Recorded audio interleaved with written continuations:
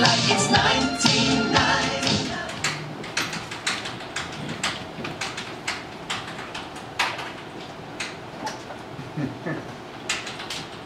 Hey, how we looking, John? Everything seems to be set. Yep. Double, triple checks. You know, I think we are good. You did remember to press save after all the changes, right? Of course I did. You better, otherwise all of Cleveland's going to be without power come midnight. For the 100th time, John, Cleveland is going to be fine. Besides, I'm fairly certain that this Y2K thing isn't that good of a big deal. It won't be as long as the numbers add up. John, when in the history of the human race have numbers not adding up ever been a big deal? Black Tuesday, lifeboats on the Titanic, and the Challenger explosion. Okay, that was then, this is now. All right, it's almost the year 2000. We're going to be fine, you know, unless there's some sort of an accident. How many times do I have to tell you not to say that word? What word? You know what word. I'm not sure what word. You said the A word. I did not call you an asshole. Not asshole! Accident! Damn it, Ted! Oh, I'm sorry, I accidentally said accident. Again, twice! That was an accident. Okay, maybe sorry. to say it twice was like an unfortunate event, but to say it 3 times in 4 seconds, that's intentional. Accidentally intentional. Wait, no, that's Ted, intentional. the point is, I don't want to hear that word, okay? Nonsense. Your wife died? Diane. Right. Well, I mean, look, John, we've worked together for the past 14 years, and I have never intentionally hurt you, so I'm sorry, okay? And I'm sorry that she was in an accident. Out of respect to Diane, I need you not to say that word. Okay, fine, but do I have to... Wait, what did you say again? Unfortunate event? Oh, sounds so clunky. What about mishap or misadventure? Calamity! Calamity? Yeah. She was a person, not a Looney Tune. No, that is just that calamity has less syllables. Yeah, only one more than... that word you don't say. Let's just get back to work, all right? Only a few more minutes till the millennium. We still got some work to do.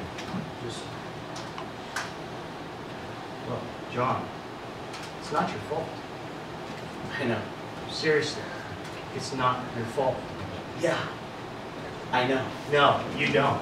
It's not your fault, John. I know. It's not your fault. Stop trying to Goodwill Hunting me! I wasn't even in the car, okay?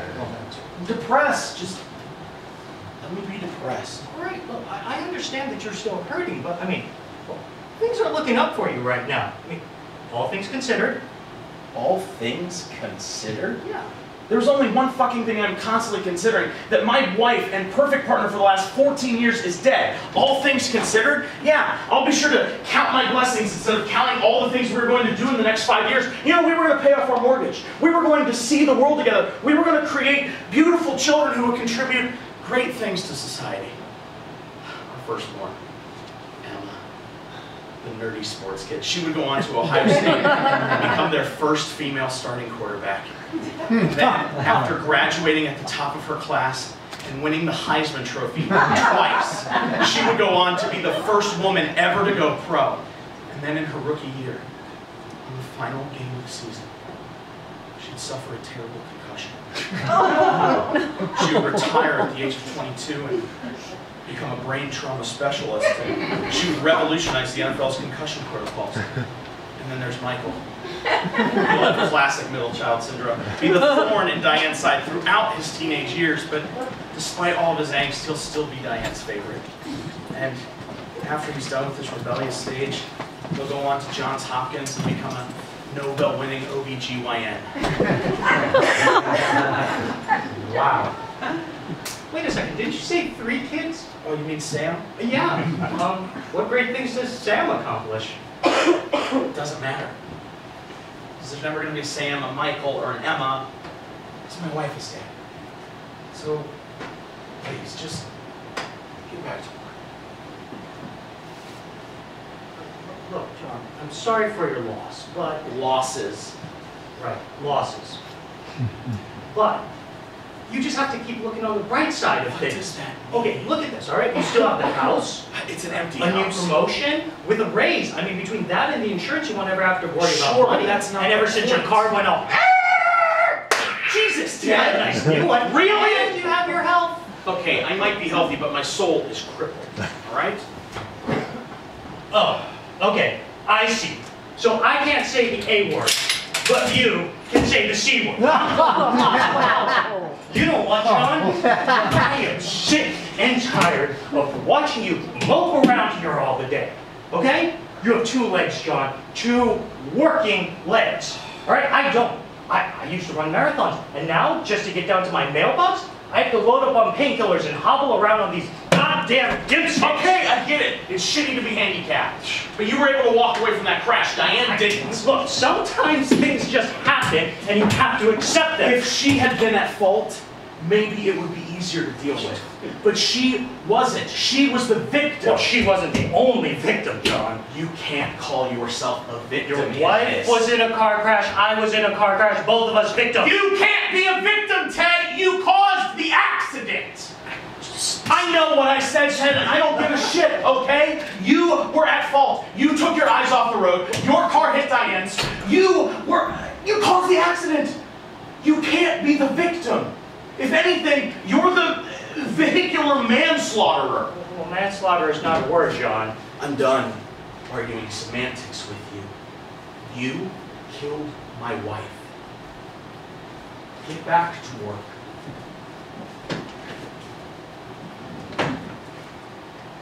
You're right. Absolutely right.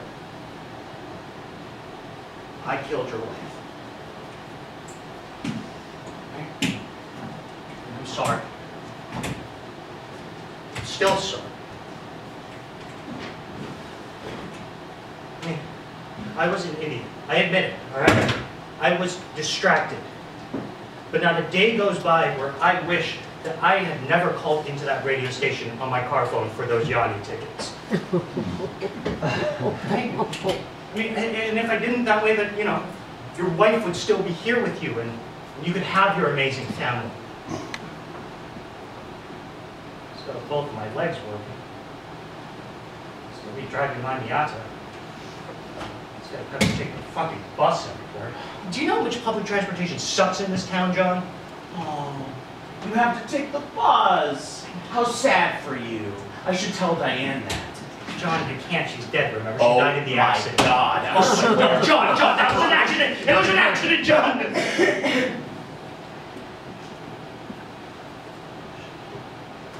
She got me this right after our trip to Myrtle Beach.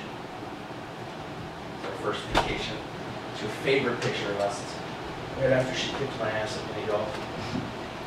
She never was a very gracious winner. I've always been a super sore loser. 14 years.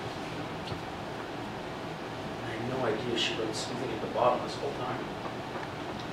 Well, what's she write? It's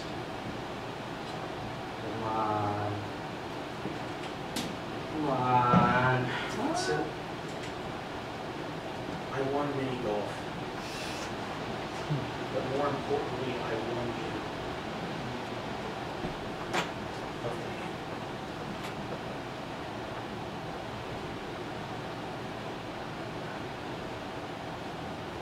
You know, she was a special lady that one. Very special.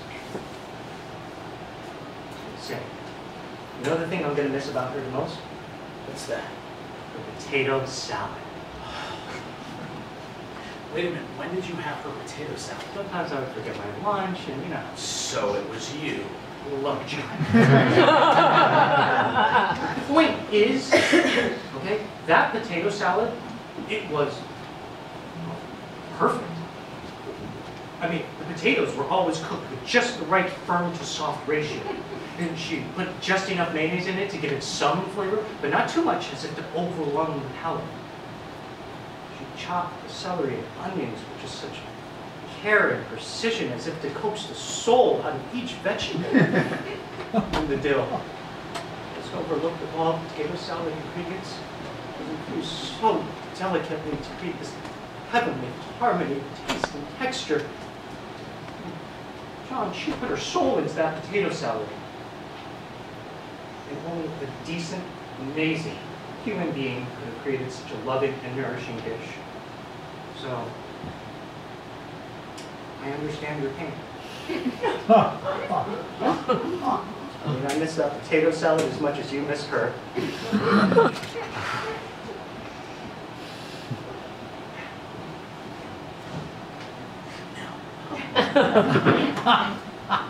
You miss potato salad as much as I miss my dead wife. I do. Unbelievable! I'm so done with you! What, John? No, you know what? When that clock strikes midnight, I pray to God I never see you again. Well, never is a long time, John. Oh, when I say never, I mean never. Oh, okay, John. I mean, if that's what you want, I mean, fine, but, I mean, you're still going to give me a ride home tonight after work, right? Absolutely. My taxpayer dollars will cover you. Take What? your public transportation. But John, I mean, it's freezing outside, but Ted! I don't care! I don't care what happens to you. If you were to die out there of exposure, and they hold me criminally negligent for your death, and I go to prison for a few years, doesn't matter. You killed my wife. So, whatever congenial relationship you and I have is done. As far as I'm concerned, we're over in 5, 4, 3, 2, 1. Happy New Year, John. Oh, son of a bitch! I told you! Son of a fuck! God damn it! I told you Y2K was real. I told you. How was I supposed to know? You did remember to press save, right? Of course I remember to press save. Well, what is this? Well, look, I mean, all of Cleveland still has power, and besides, I remember, you told me that I was supposed to take care of the city, and that you were supposed to take care of the building. Shit. Well, see, John? Accidents happen. Fuck you, Ted.